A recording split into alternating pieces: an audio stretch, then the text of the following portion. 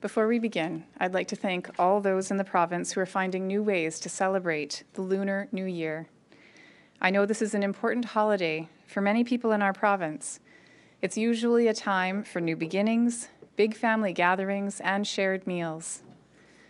Since that isn't possible this year, countless groups have put plans in place for safe, meaningful activities that respect the public health restrictions in place.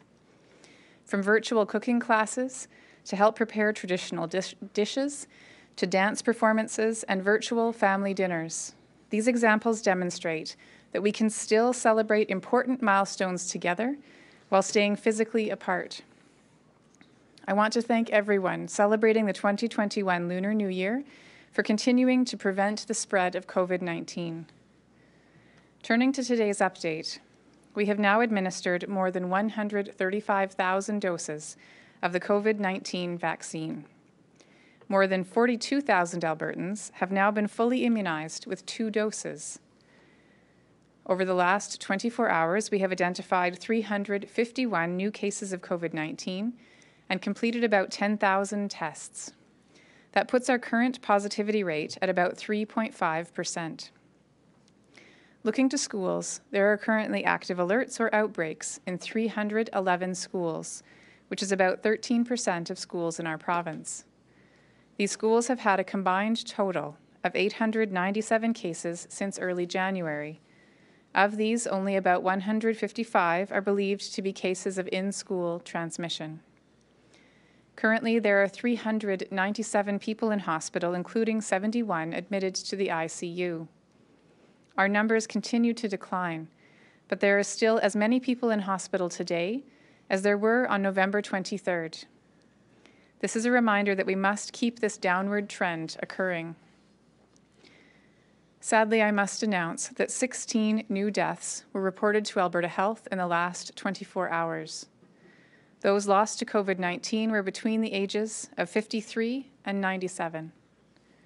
My thoughts are with anyone mourning the passing of a family member, friend, or neighbor from any cause. We continue to monitor closely for variants and to limit COVID-19 spread in Alberta. I know that many have wondered what the recently announced federal government requirements around international travel will mean for our border pilot and for travelers returning to our province. As you know, in the coming weeks, all travelers arriving at the airport from outside of Canada will be required to undergo a COVID-19 test on entry at the border and to quarantine at a federally designated hotel. Thanks to the testing processes already in place because of our border pilot, Alberta's labs are well positioned to support this new federal requirement.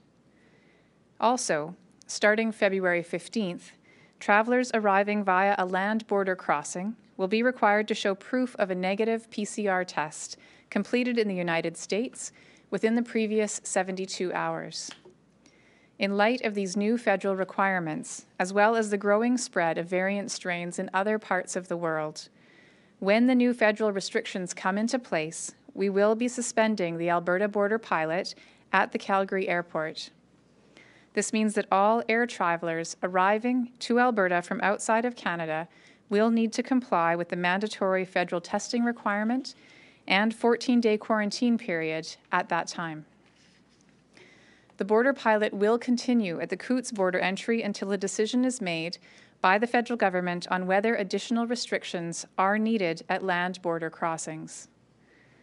I would like to acknowledge the frontline workers from Alberta Health Services, the Calgary International Airport, the airlines, and Alberta Health Services, as well as the University of Calgary, for helping to make this pilot a success.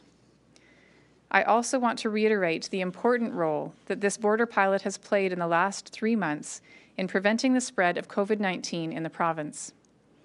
Outside of the border pilot, individuals who return from traveling internationally are required to quarantine in their homes when they come back to Alberta or anywhere else in Canada.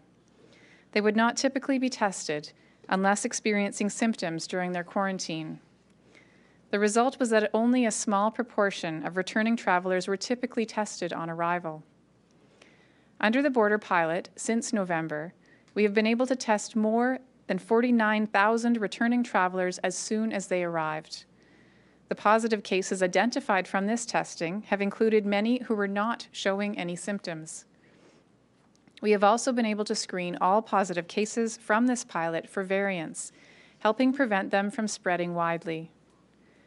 We will begin the policy work with the federal government and local partners, so Alberta has a plan to replace the current requirements well before they are set to expire, and to ensure the safe restart of travel when the time is right. Finally, I'd like to end today by asking all Albertans to be extra safe during the upcoming long weekend. Tomorrow is the start of the Lunar New Year, Sunday is Valentine's Day, and of course Monday is Family Day. In a typical year, we would be spending this long weekend gathering with our closest family and friends. In fact, we'd all be encouraged to gather and cherish the chance to connect. However, this is anything but a typical time. Just like other recent holidays, we need to celebrate this long weekend differently. This year, I'm asking Albertans to celebrate by staying close to home and connecting with their friends, family, and community in other ways.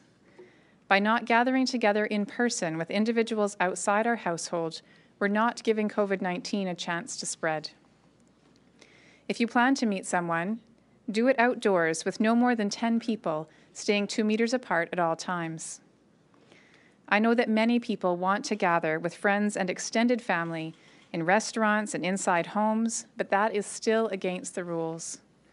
Our numbers are declining, but this virus is still here, and cases can rise quickly if given the chance. By choosing safe activities and by making safe choices that prevent the spread, we can all keep cases and hospitalizations trending downwards. This is the best way to keep ourselves, our loved ones, and our communities safe.